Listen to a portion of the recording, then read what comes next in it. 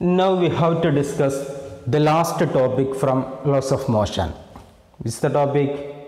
Yes, centripetal force. Centripetal force. You already studied centripetal acceleration.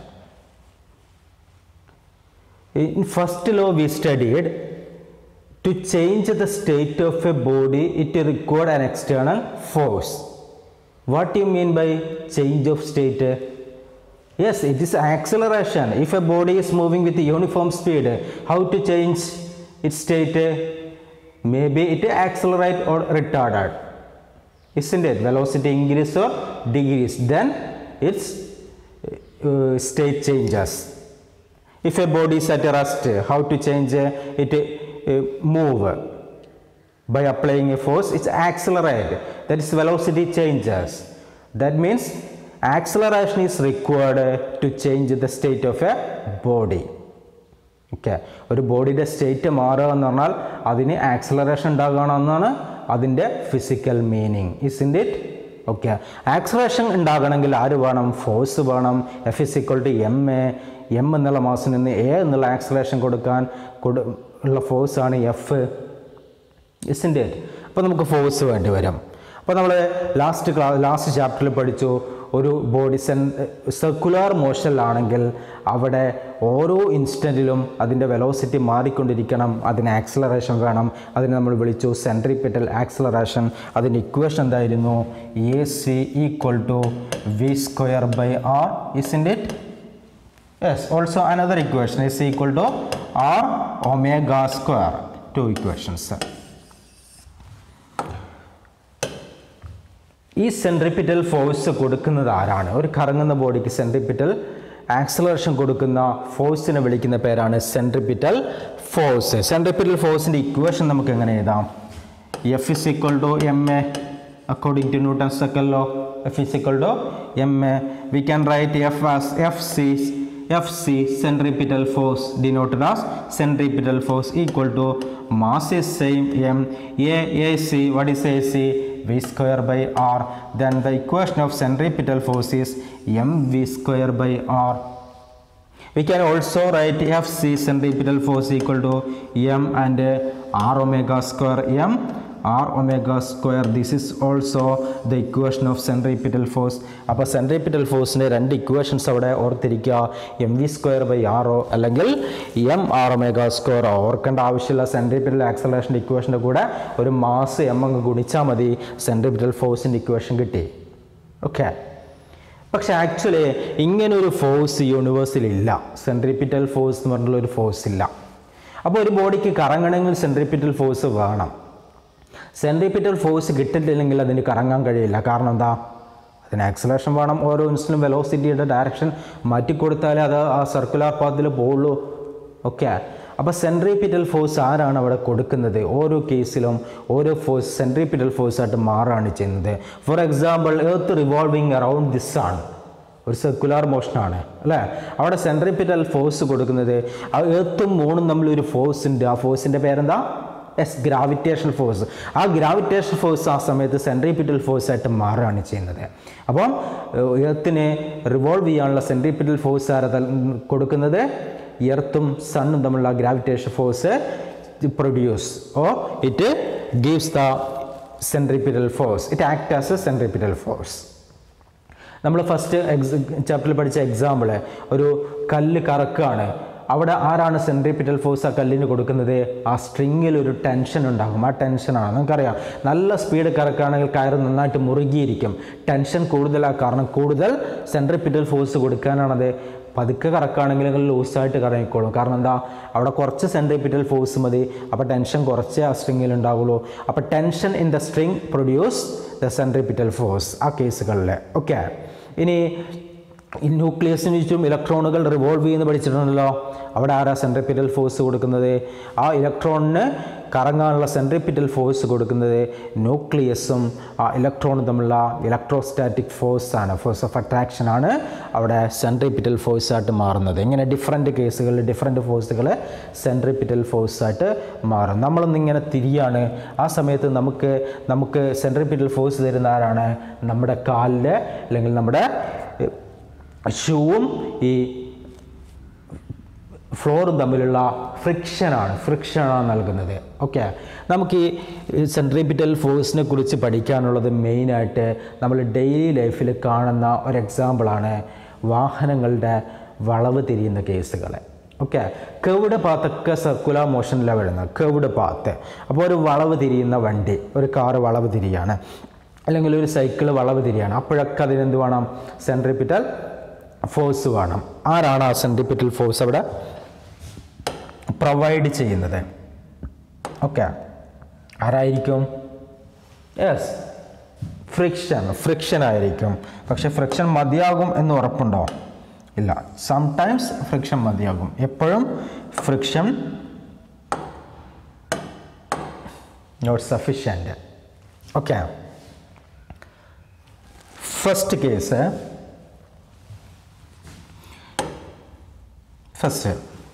A car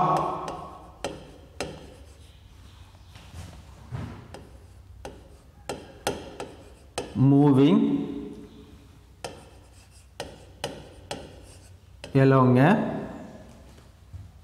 curved path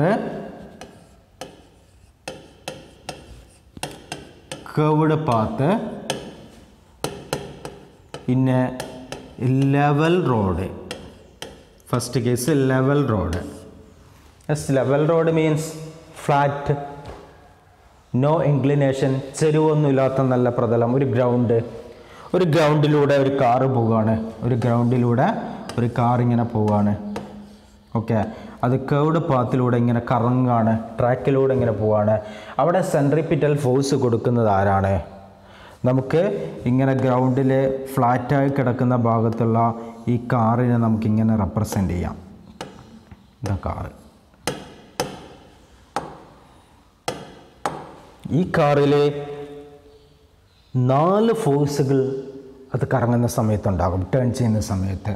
ഒന്ന് നമുക്ക് common ആയിട്ട് പറയാവുന്ന ഫോഴ്സാണ് mg. What is the direction of mg? Wait vertically downward. നിങ്ങളെ ബുക്കിൽ വരക്കുമ്പോൾ കുത്തനെ താഴേക്കായിരിക്കണം. Okay, next normal reaction n.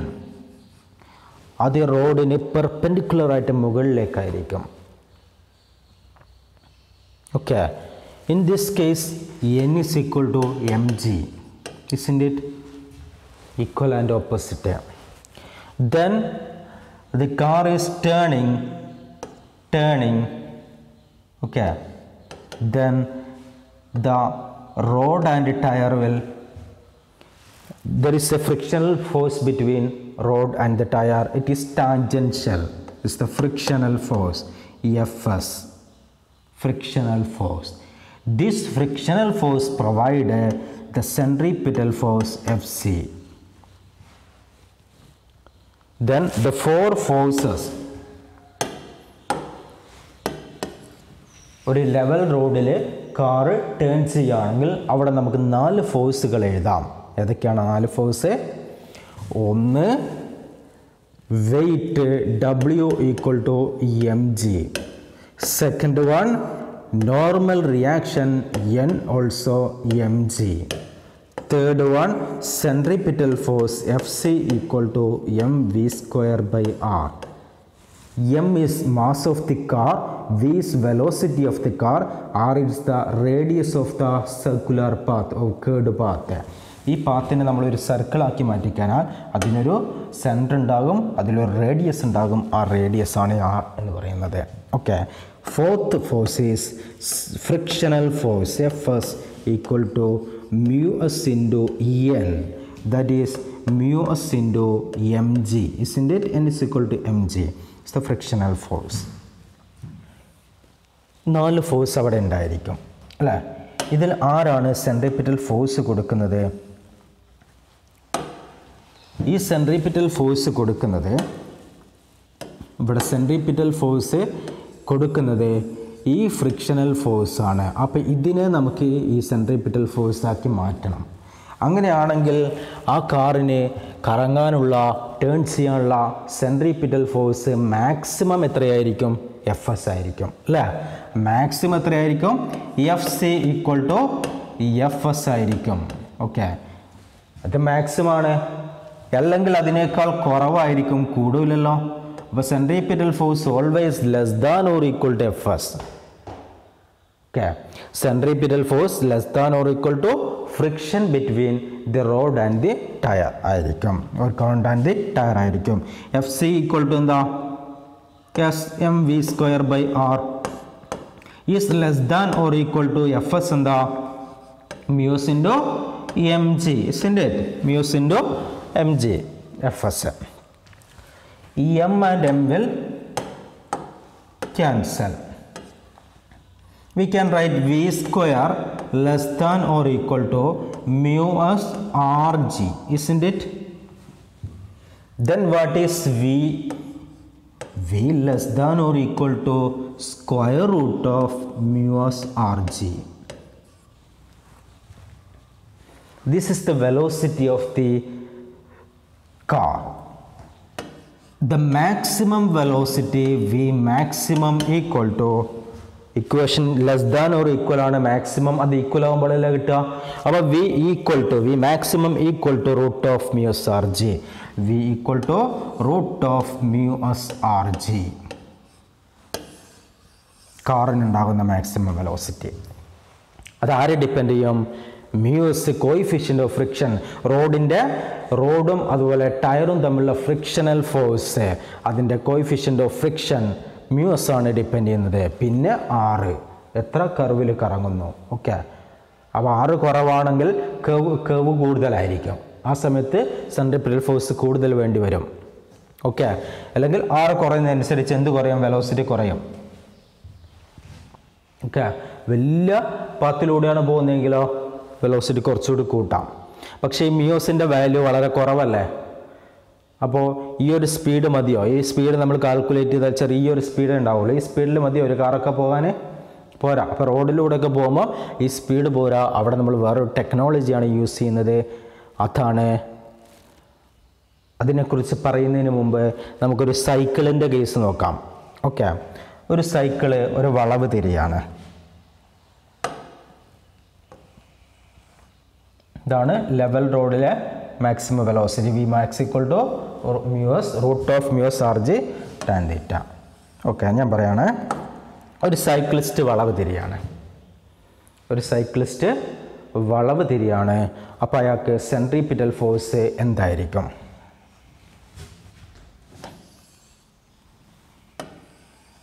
ഇതാ റോഡിലെ വളവ് തിരിയുന്ന സൈക്ലിസ്റ്റ് ആ വളവിലെത്തുമ്പോൾ ഒന്ന് ചെരിയും. എങ്ങോട്ടാണ് വളയുന്നത്? ഇങ്ങനെ വളയാണെങ്കിൽ ഇങ്ങോട്ട് ചെരിഞ്ഞിട്ടാണ് സൈക്കിൾ പോവുക അല്ലേ. അങ്ങനെ ചെരിയുന്നത് സെൻട്രിപിറ്റൽ ഫോഴ്സ് കൊടുക്കാനാണ്. ഇവിടെ നമുക്കൊരു നോർമൽ റിയാക്ഷൻ ഉണ്ട്, ഇസ്ന്റ് ഇറ്റ്? ഇത് വെർട്ടിക്കലുമായിട്ട് തീറ്റ എന്നുള്ള ആംഗിൾ ഉണ്ടാക്കുമെന്ന് വിചാരിക്കുക. ഈ നോർമൽ റിയാക്ഷനും ഇയാളുടെ വെയിറ്റ് മൊത്തം ഇങ്ങനെ താഴോട്ടേക്കുണ്ട് mg. ഈ നോർമൽ റിയാക്ഷൻ നമുക്ക് അങ്ങോട്ട് സ്പ്ലിറ്റ് ചെയ്യാം. ഇത് തീറ്റയാണെങ്കിൽ ഇതും എന്തായിരിക്കും? തീറ്റ. ഇത് തീറ്റയാണെങ്കിൽ ഈ angle ഇതെന്തായിരിക്കും? Component, rectangular component split ചെയ്യുന്ന പഠിച്ചാണല്ലോ. തീറ്റ എന്നുള്ള ആംഗിളിൻ്റെ അടുത്ത് ഈ എന്നിനെയാണ് സ്പ്ലിറ്റ് ചെയ്തത്. ഈ എന്നിനെ സ്പ്ലിറ്റ് ചെയ്താൽ ഇവിടെ n കോസ് തീറ്റയും ഇവിടെ n സൈൻ തീറ്റയും കിട്ടും. ഓക്കെ, തീറ്റയുടെ അടുത്തുള്ളത് n കോസ് തീറ്റ, ഓപ്പോസിറ്റ് ഉള്ളത് n സൈൻ തീറ്റ. ഇങ്ങനെ രണ്ടായിട്ട് സ്പ്ലിറ്റ് ചെയ്യും. നമുക്ക് ഇങ്ങോട്ടേക്ക് സെൻട്രിപിറ്റൽ ഫോഴ്സ് വേണം. ആ ഫോഴ്സ് കൊടുക്കുന്നത് ഈ n സൈൻ തീറ്റയാണ്. n sin theta will provide centripetal force. That is n sin theta equal to centripetal force mv²/r. Equation number 1. Then ബാക്കിയുള്ള ഫോഴ്സ് n നമ്മൾ സ്പ്ലിറ്റ് ചെയ്ത് കഴിഞ്ഞു.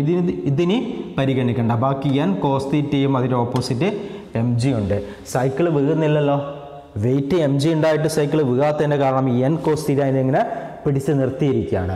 അത് ഈക്വൽ ആൻഡ് ഓപ്പോസിറ്റ് ആണ്. അപ്പോൾ n cos theta equal to mg ആയിരിക്കും. Equation number 2. 2 equation ഇത് പഠിച്ചോ?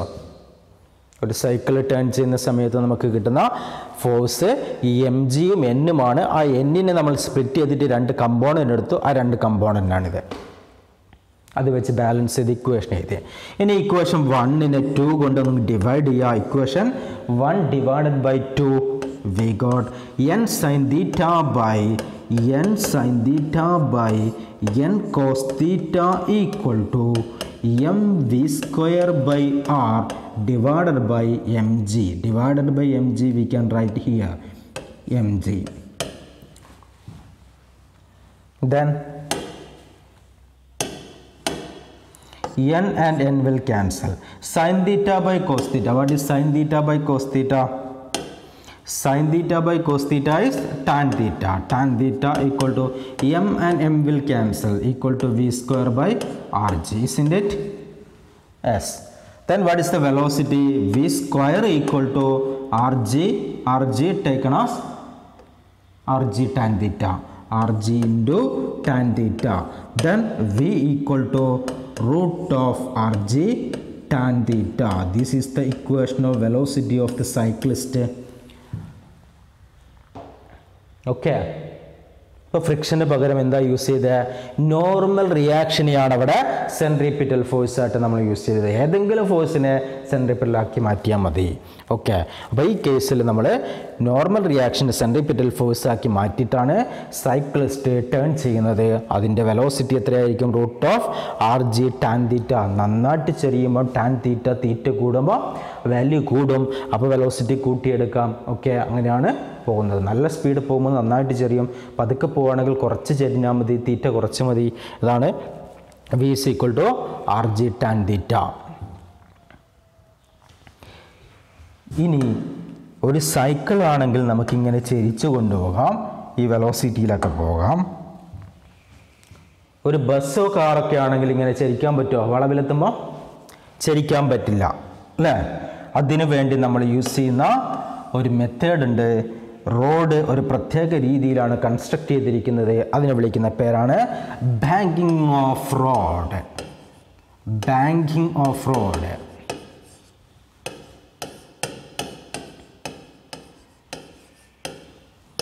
ബാങ്കിങ് എന്ന് പറഞ്ഞാൽ ഞാൻ കാണിച്ചു തരാം. Banking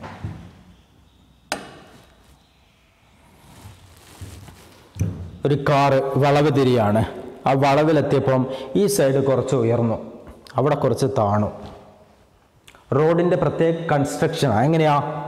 outer edge is raised above the inner edge, isn't it? This is called the banking of road. Banking of road. Outer edge of the road should be raised above the inner edge in a curved path or a turning point. It's called banking of road. എന്തിനു വേണ്ടിയിട്ടാണത്? ഇങ്ങനെ നിൽക്കുകയാണെങ്കിൽ നമ്മൾ cyclist ചെരിഞ്ഞ പോലെ car ചെരിക്കാൻ പറ്റാത്തത് കൊണ്ട് road അങ്ങോട്ട് ചെരിഞ്ഞാൽ ഇതിൽ വരുന്ന വണ്ടി ചെരിയും. അപ്പോൾ ആ വണ്ടിയുടെ നോർമൽ റിയാക്ഷനും ചെരിഞ്ഞ് കിട്ടും. ഈ നോർമൽ റിയാക്ഷൻ, ഇപ്പോൾ വണ്ടിയുടെ നോർമൽ റിയാക്ഷൻ ഇങ്ങനെയുള്ളത്, ഇങ്ങനെയാണ് റോഡ് കിടക്കുന്നത്. അപ്പോൾ ഇങ്ങനെയുള്ളത് ഈ നോർമൽ റിയാക്ഷൻ നമുക്ക് സ്പ്ലിറ്റ് ചെയ്താൽ ഒരു കമ്പോണൻറ്റ് ഇങ്ങോട്ട് വരും. ഈ കമ്പോണൻറ്റ് എന്തായിട്ട് ആക്ട് ചെയ്യും? സെൻട്രിപിറ്റൽ ഫോഴ്സായിട്ട് ആക്ട് ചെയ്യും. ഇതാണ് സംഭവിക്കുന്നത്. ഓക്കെ, അപ്പോൾ ഇതാണ് ബാങ്കിങ് ഓഫ് റോഡ്. ഇതാ ഒരു ബസ് വളവ് തിരിയാണ്. ബസ് കുറച്ചുകൂടി വലുതാണ്.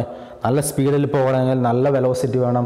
നല്ല വെലോസിറ്റിക്ക് വേണമെങ്കിൽ നന്നായിട്ട് ചെരിയണം. അപ്പോൾ നല്ലൊരു കേർവ്ഡ് അവിടെ കൊടുത്തിരിക്കുകയാണ്. എങ്ങനെ കൊടുത്തിരിക്കുന്നത്? Outer edge raised above the inner edge to avoid skidding. Okay, അല്ലെങ്കിൽ എന്തായി പോകും? വണ്ടി സെൻട്രിപിറ്റൽ ഫോഴ്സ് കിട്ടിയിട്ടില്ലെങ്കിൽ അത് സ്കിഡായി പോകും, അത് പുറത്തേക്ക് അങ്ങ് തെറിച്ചു പോകും. ഓക്കെ, അപ്പോൾ അതിന് വേണ്ടിയിട്ടാണ് ബാങ്കിങ് ഓഫ് റോഡ് നടത്തുന്നത്, ഇങ്ങനെ ചെരിച്ചു വെക്കുന്നത്. ഇതാണ് ബാങ്കിങ് ഓഫ് റോഡ് എന്ന് പറയുന്നത്. ഇതാ one example, banking off road. അവിടെ നോക്കിയാൽ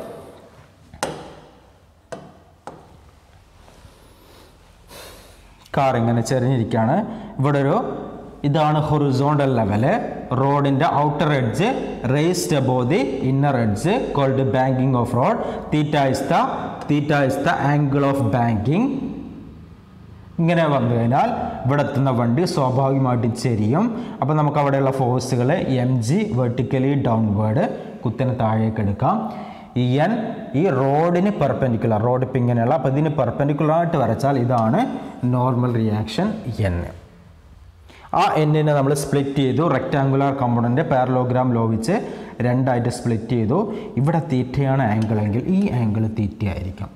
ജോമെട്രി ഇത് തീറ്റയാണെങ്കിൽ ഇത് എൻ കോസ് തീറ്റ ആയിരിക്കും, ഇത് സൈൻ തീറ്റ ആയിരിക്കും. അപ്പോൾ നമുക്ക് നേരത്തെ സൈക്ലിസ്റ്റിന് എഴുതിയ അതേ ഇക്വേഷൻസ് ഇവിടെ എഴുതാം. എൻ സൈൻ തീറ്റ എന്തായിട്ട് മാറും? N sine theta centripetal force ആയിട്ട് മാറും. mv²/r equation number 1. N cos theta എന്തിനെ ബാലൻസ് ചെയ്യും? അതിൻ്റെ വെയിറ്റിനെ ബാലൻസ് ചെയ്യും. N cos theta equal to mg equation number 2. Car ഇങ്ങനെ ചെരിഞ്ഞിട്ടും വീഴാത്ത എന്തുകൊണ്ടാണ്?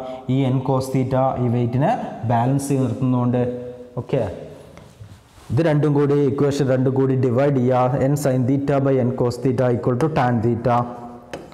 mv²/r/mg equal to v²/rg. That is v is equal to root of rg tan theta. നമുക്ക് നേരത്തെ സൈക്ലിസ്റ്റിന് കിട്ടിയ അതേ വെലോസിറ്റി ഇവിടെയും കിട്ടി. ഓക്കെ, ഇപ്പോൾ ഫ്രിക്ഷൻ ഇല്ലാതെ ഈ ആംഗിൾ കൊണ്ട് മാത്രം കിട്ടുന്ന വെലോസിറ്റിയാണിത്. പക്ഷേ ഇതല്ല മാക്സിമം. ഇനി അതിൻ്റെ കൂടെ ഫ്രിക്ഷനും കൂടി നമുക്ക് ഉൾപ്പെടുത്താം.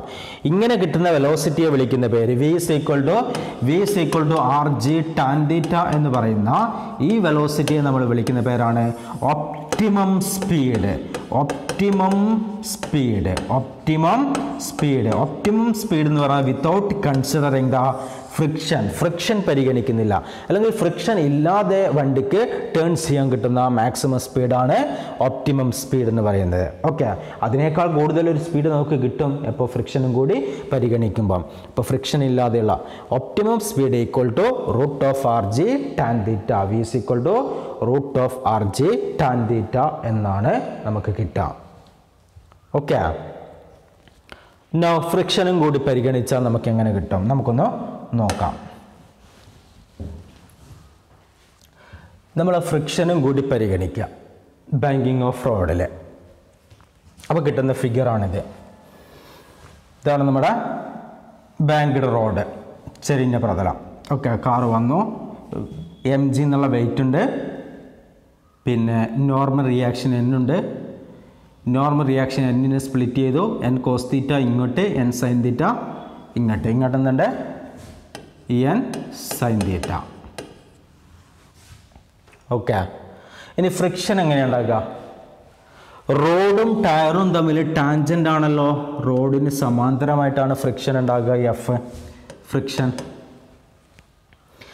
ഈ ഫ്രിക്ഷനെ നമ്മളങ്ങോട്ട് സ്പ്ലിറ്റ് ചെയ്യുക. സ്പ്ലിറ്റ് ചെയ്ത് കഴിഞ്ഞാൽ നമുക്ക് ഇതാ ഇങ്ങനെ സ്പ്ലിറ്റ് ചെയ്യാം പാരലോഗ്രാം ലോ വെച്ച്. ഇത് തീറ്റയാണെങ്കിൽ ഇവിടെ ഉള്ള ആംഗിൾ തീറ്റയായിരിക്കും. ഇത് തീറ്റയാണെങ്കിൽ ഇവിടെ എഫ് കോസ് തീറ്റയും ഇവിടെ എഫ് സൈൻ തീറ്റയും നമുക്ക് കിട്ടും. ഓക്കെ, അതൊക്കെ കൂടി വരച്ച ഒരു ഫിഗറാണിത്. ഇവിടെ നമ്മൾ കാറൊന്നും വരച്ചിട്ടില്ല. ഇത് മെക്കാനിക്സിൽ പ്രോബ്ലം ചെയ്യാനുള്ള ഒരു മെത്തേഡാണ്. അതിനെ വിളിക്കുന്ന പേരാണ് free body diagram. Using free body diagram, we can derive the equation of maximum velocity. This is the free body diagram. Free body diagram നോക്കാം. ഇവിടെ ഫോഴ്സ് ആക്ട് ചെയ്യാണ്. ഇവിടെയാണ് കാർ നിൽക്കുന്നത്. mg എന്നുള്ള wait vertically downward. Normal reaction റോഡിന് perpendicular. എന്നെ split ചെയ്തു. ഇങ്ങോട്ടൊക്കെ എൻ സൈൻ തീറ്റ, ഇങ്ങോട്ടൊക്കെ എൻ കോസ് തീറ്റ. ഇവിടെ ആംഗിൾ തീറ്റ. ഈ ആംഗിളാണ് തീറ്റ റോഡുമായിട്ടുള്ള. ഓക്കെ, നമ്മളിവിടെ ഫ്രീ ബോഡി ഡയഗ്രാം ഉണ്ട്, അവിടെ ഒന്നും എഴുതുന്നില്ല. ഓക്കെ, ഫിഗർ ഒന്നും വരക്കുന്നില്ല, ജസ്റ്റ് ആ ഫോഴ്സുകൾ മാത്രമാണ് റെപ്രസെൻ്റ് ചെയ്യുന്നത്. അതാണ് ഫ്രീ ബോഡി ഡയഗ്രാം. ഇനി നോക്ക്, ഇവിടെ ഇപ്പുറത്ത് പറഞ്ഞ കാര്യങ്ങൾ തന്നെ. ഫ്രിക്ഷണൽ ഫോഴ്സ് റോഡും ടയറും തമ്മിൽ ഇങ്ങനെ സമാന്തരമായിട്ട് എഫ്, അതിനെ സ്പ്ലിറ്റ് ചെയ്യുന്നു. സ്പ്ലിറ്റ് ചെയ്യുമ്പോൾ ഇവിടെ ആംഗിൾ തീറ്റ വരുന്നു. അതുകൊണ്ട് എഫ് കോസ് തീറ്റ ഇവിടെ F sine theta. F sine theta F cos തീറ്റയും കൂട്ടിയാൽ എഫ് കിട്ടും. ഓക്കെ, അപ്പം നമുക്ക് ഈ എഫിനെ സ്പ്ലിറ്റ് ചെയ്തു. ഇനി ഇതിൻ്റെ ആവശ്യമില്ല. എന്നിനെ സ്പ്ലിറ്റ് ചെയ്തു, അതും ആവശ്യമില്ല. ബാക്കിയുള്ള ഫോഴ്സ് എല്ലാം കൂടി ഉപയോഗിച്ച് നമ്മൾ ഇക്വേഷൻസ് ചെയ്താൽ ബാക്കി ഏതൊക്കെ ഫോഴ്സാണ്? വെർട്ടിക്കലായിട്ടുള്ള ഫോഴ്സുകൾ നോക്കുക. ഇവിടെ എൻ കോസ് തീറ്റയും ഇവിടെ എഫ് സൈൻ തീറ്റയും mgയും. ഇത്രയും ഫോഴ്സുകൾ വെർട്ടിക്കലാണ്. അതെല്ലാം കൂടി നമ്മളൊരു ഇക്വേഷൻ ആക്കി മാറ്റണം. ഹൊറിസോണ്ടലായിട്ട് എന്തൊക്കെയുള്ള എഫ് കോസ് തീറ്റയും എൻ സൈൻ തീറ്റയും, അത് രണ്ടും എങ്ങോട്ടേക്കാ? അത് ആ സർക്കിളിൻ്റെ സെൻറ്ററിലേക്ക്, കർവിൻ്റെ സെൻറ്ററിലേക്ക് വരികയാണ്. അത് സെൻട്രിപിറ്റൽ ഫോഴ്സ് ആയിട്ട് എടുക്കുകയും വേണം. അപ്പോൾ രണ്ട് ഇക്വേഷൻ ചെയ്താലോ? യെസ്, പറഞ്ഞോ. ഒന്നാമത്തെ ഇക്വേഷൻ എന്താ? ഒന്നാമത്തെ ഇക്വേഷൻ എന്ന് പറയുന്നത് N cos theta equal to N cos theta എങ്ങോട്ടേക്കാണ്? Upward ആണ്. ഡൗൺവേർഡ് ഫോഴ്സ് ഏതൊക്കെയാണ്? എഫ് സൈൻ തീറ്റയും എം ജിയും. അപ്പോൾ M G plus F sine theta, M G plus F sine theta is equation number 1. Okay ആണോ? Very very important derivation you must understand. Okay, now വെർട്ടിക്കലായിട്ട് horizontal നോക്കാം. ഹൊറിസോണ്ടലിൽ n sine തീറ്റയും F cos തീറ്റയും ഉണ്ട്. അത് രണ്ടും കൂട്ടിയാൽ എന്തായി മാറി? സെൻട്രലിലേക്ക് പോകുന്ന centripetal force.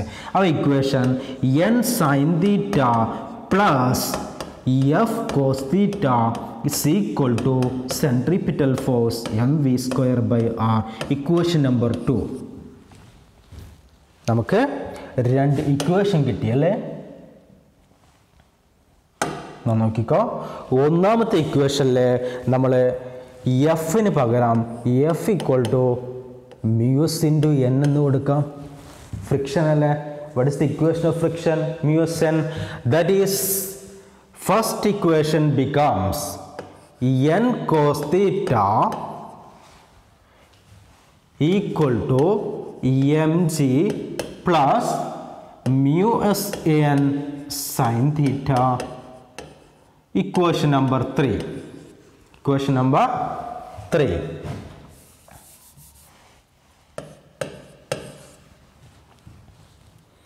Now, second equation becomes n sin theta equal to n sin theta equal to n sin theta plus what is f? Mu s n.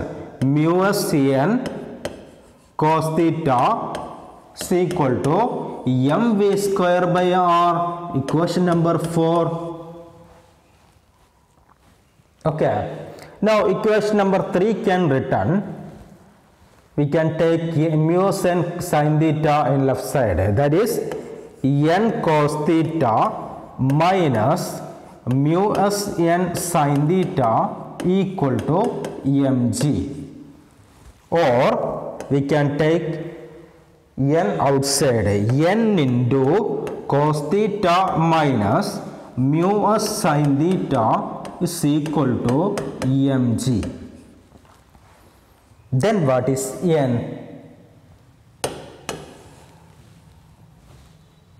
Then what is n? Yes, n is equal to mg divided by this term cos theta minus mu s sin theta. This is n. Okay, മനസ്സിലായോ? ഇത്രയും ഭാഗം നോക്കുന്നിട്ട് ബാക്കി പറയാം. ഒന്നാമത്തെ equation നമ്മൾ എങ്ങനെ എഴുതിയ?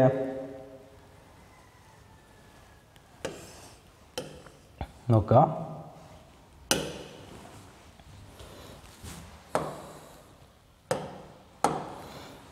First equation vertical ആയിട്ടുള്ള ഫോഴ്സ് ബാലൻസ് ചെയ്ത് എഴുതി. മുകളിലേക്ക് എൻ കോസ് തീറ്റ, താഴേക്ക് എഫ് സൈൻ തീറ്റയും എം ജിയും. n cos theta equal to mg plus f sin theta. Equation number 1 എഴുതിയ. മനസ്സിലായല്ലോ? രണ്ടാമത്തത് ഹൊറിസോണ്ടൽ ആയിട്ടുള്ള ഫോഴ്സ് ഇത് രണ്ടുമാണ്. അത് രണ്ടും കൂടി കൂട്ടിയാൽ എന്തായിട്ട് മാറും? Centripetal force mv square by R. കാരണം സെൻട്രലിലേക്കാണ് ഈ രണ്ട് ഫോഴ്സ് വരുന്നത്. അപ്പോൾ അതാണ് equation number 2. n sin theta plus F cos theta equal to mv square by R. Equation number 2. ഇനി ഒന്നും ചെയ്യുന്നില്ല. എഫ് എന്ന് പറയുന്നത് നമുക്കറിയാം മ്യൂസ് ഇൻറ്റു എൻ ആണ്, ഫ്രിക്ഷൻ ആണ്.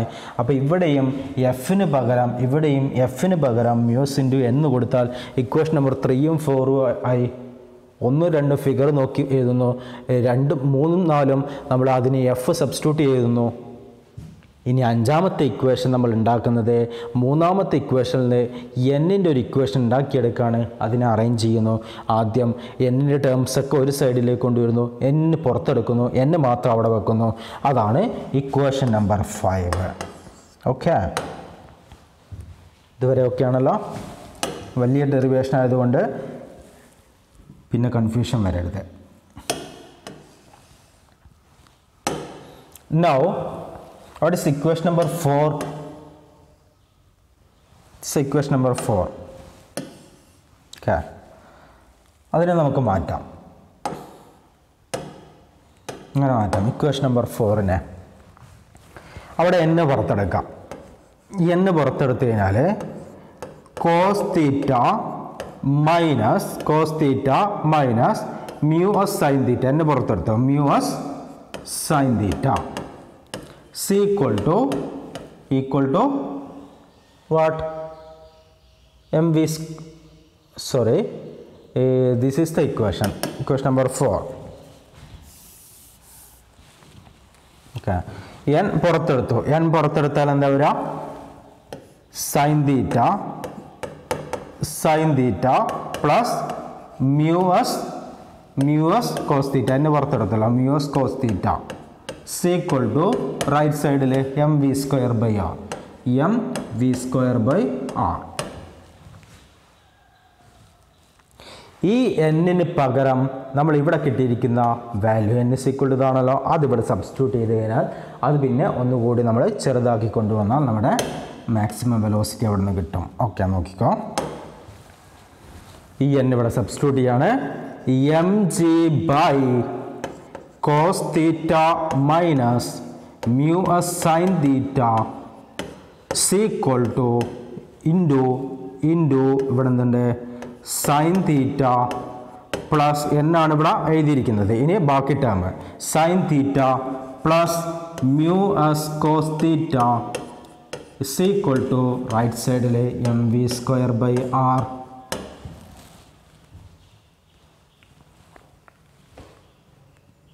Okay. Now m and m will cancel. Then what is v square? v square equal to r ഇങ്ങോട്ട് കൊണ്ടുവരിക, r ഉം g ഉം rg into sin theta plus mu s cos theta divided by cos theta minus നോക്കിയിട്ട് പറയാം mu s sin തീറ്റ.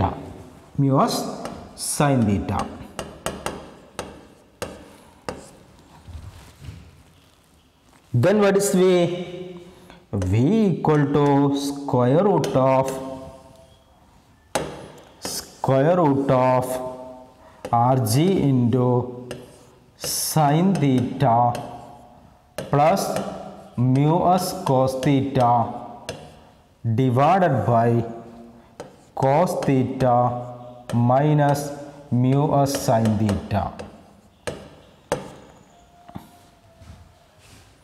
ഈ equation ഓർത്തിരിക്കാൻ കുറച്ച് ബുദ്ധിമുട്ടാണ്. സൈന് കോസ് സൈന് അങ്ങോട്ടും ഇങ്ങോട്ടൊക്കെ മാറിപ്പോകും. അതുകൊണ്ട് നമ്മളൊരു ട്രിക്ക് കൊടുക്കുകയാണ്. എന്താ ട്രിക്ക് എന്ന് വെച്ചാൽ ഈ ഇക്വേഷനെ നമ്മൾ ഡിവൈഡ് ചെയ്യുക കോസ് തീറ്റ കൊണ്ട്. ഡിവൈഡ് ചെയ്യുമ്പം എല്ലാ ടേമിനെയും ഡിവൈഡ് ചെയ്യണം. ന്യൂമറേറ്ററിലെ 2 ടേമിനെയും ഡിനോമിനേറ്ററിലെ 2 ടേമിനെയും കോസ് തീറ്റ കൊണ്ട് അങ്ങോട്ട് ഡിവൈഡ് ചെയ്യുക. അപ്പോൾ ഇവിടെ സൈൻ തീറ്റ ഡിവൈഡഡ് ബൈ ഒരു കോസ് തീറ്റ കൊടുക്കുക. ഇവിടെ muse cos theta divided by ഒരു കോസ് തീറ്റ കൊടുക്കുക. ഇവിടെ കോസ് തീറ്റ ഡിവൈഡഡ് ബൈ ഒരു കോസ് തീറ്റ കൊടുക്കുക. ഇവിടെ muse sine theta divided by ഒരു കോസ് തീറ്റ കൊടുക്കുക. അപ്പം നമുക്കെങ്ങനെ കിട്ടും? V equal to square root of R G into sine theta by cos theta, ബ്രാക്കറ്റിൻ്റെ അകത്ത് ചെയ്താൽ tan theta plus muse into cos theta by cos theta 1 ആണല്ലോ, muse divided by താഴെ cos theta by cos theta 1 ആണല്ലോ, 1 minus muse sine theta by cos theta tan theta, that is muse tan theta. This is the equation of maximum velocity of a car on a banked road. Maximum velocity of a car on a banked road, that is Vmax equal to root of Rg into tan theta plus mus divided by 1 minus mus tan theta. Okay. This is the maximum speed with considering the friction. Without considering friction, we got optimum speed root of rg tan theta. എന്താ വ്യത്യാസം? Root of R G tan theta എന്നുള്ള വെലോസിറ്റിയിൽ പോയാൽ കാറിൻ്റെ ടയറിന് ഒരു തേയ്മാനം സംഭവിക്കില്ല, കാരണം friction അവിടെ യൂസ് ചെയ്തിട്ടുള്ള ആംഗിൾ മാത്രം മതി. അതേസമയം V max equal to root of R G into tan theta plus muse by 1 minus muse tan theta. ആ മാക്സിമം വെലോസിറ്റിയിൽ പോവുകയാണെങ്കിൽ ടയറിന് തേയ്മാനം സംഭവിക്കും, ആ റോഡിൻ്റെ ബാങ്കിങ്ങും അവിടെ യൂസ് ചെയ്യും, മാക്സിമം സ്പീഡ് കിട്ടും. അതാണ് വ്യത്യാസം. ഓക്കെ, ഇനി നമുക്ക് ഈ ഇക്വേഷൻ ഇതിലേക്ക് കൊണ്ടുവരണമെങ്കിൽ മ്യൂ അവിടെ 0 കൊടുത്താൽ മതി. മ്യൂ എസ് ഈക്വൽ ടു 0 കൊടുത്തു കഴിഞ്ഞാൽ വി മാക്സിൻ്റെ ഇക്വേഷൻ എന്തായി മാറും? ഇതായി മാറും. ഇവിടെ 0 ആകും. ഓക്കെ, ഇവിടെ 0 വരും. അപ്പോൾ എന്തായി? R G into tan theta വരും. ഓക്കെ, താഴെ 1 വരുന്നത്. അപ്പം root of R G tan theta വരും. ഇതാണ് ഒപ്റ്റിമം സ്പീഡും മാക്സിമം സ്പീഡും. പ്രത്യേകം ശ്രദ്ധിക്കുക, നിങ്ങളോട് പരീക്ഷയ്ക്ക് ഒപ്റ്റിമം സ്പീഡ് ചോദിച്ചാൽ നേരത്തെ പറഞ്ഞ ഡെറിവേഷൻ എഴുതാം, അല്ലെങ്കിൽ ഇത് എഴുതിയിട്ട് അവസാനം മ്യൂസിന് 0 കൊടുക്കാം. ഓക്കെ, മാർക്ക് അനുസരിച്ച് ചെയ്യുക. 2 മാർക്കിനൊക്കെ ചോദിച്ചാൽ ഇത്ര എഴുതിയിട്ട് അവസാനം മ്യൂസിന് 0 കൊടുക്കേണ്ട ആവശ്യമില്ല. നേരിട്ട് നിങ്ങൾക്ക് ആദ്യം പറഞ്ഞ ലെവൽ റോഡിൻ്റെ മെത്തേഡ് യൂസ് ചെയ്യാം. ഓക്കെ, ലെവൽ റോഡിൻ്റെ മെത്തേഡ് അവിടെ യൂസ് ചെയ്യാം. അത്രയേ ഉള്ളൂ. ലെവൽ റോഡിൻ്റെ അല്ല, നമ്മുടെ ബൈക്കിൻ്റെ കേസ് പറഞ്ഞ ആ മെത്തേഡ് അതവിടെ യൂസ് ചെയ്യാം. ഫസ്റ്റ് പറഞ്ഞല്ലോ. ഇനി മാക്സിമം സ്പീഡ് ചോദിച്ചാൽ ഇങ്ങനെ തന്നെ ഡിറൈവ് ചെയ്യാം. ഓക്കെ, ഏത് മെത്തേഡിൽ നമ്മൾ ചെയ്താലും അവസാനം ആൻസറിൽ എത്തിയാൽ മതി. ഇത് പല രീതിയിൽ നമുക്കിതിങ്ങനെ ഡെറിവേഷൻ ഇവിടെ വരെ കൊണ്ടുവരാൻ പറ്റും. നമുക്ക് ഇഷ്ടമുള്ള മെത്തേഡിൽ കൊണ്ടുവരാം. ലാസ്റ്റ് ആൻസർ ഇത് തന്നെ ആയിരിക്കണം. അപ്പോൾ ഇതോടെ നമ്മുടെ ചാപ്റ്ററിലെ മെയിൻ ഭാഗങ്ങളൊക്കെ തീർന്നു. നമുക്ക് ക്വസ്റ്റ്യൻസും കൂടി ഡിസ്കസ് ചെയ്യണം.